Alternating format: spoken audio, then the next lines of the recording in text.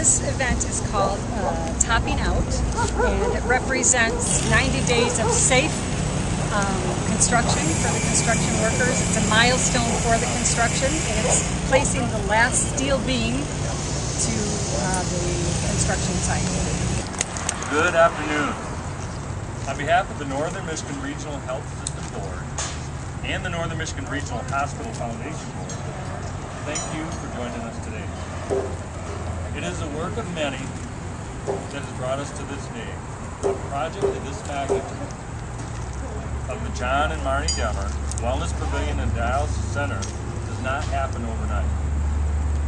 Since the idea's inception nearly 20 years ago, it's been a collaborative effort.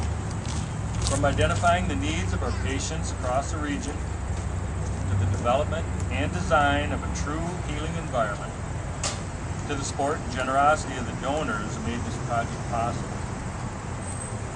Keeping true to the Northern Michigan Regional Health System strategic plan, the John and Marnie Demmer Wellness Pavilion and Dialysis Center combines the elements of patient-centered care, quality, and an extraordinary patient experience. Now, as you can see, these efforts are paying off.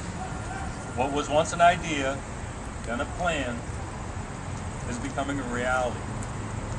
Today, the final steel beam will be placed. For those of you unfamiliar with the topping out ceremony, it is a long-standing tradition to have those integral to the project assign the final beam. It is then topped with an American flag and an evergreen, symbolizing the safe completion of this phase of the project, as well as the new growth that the building represents.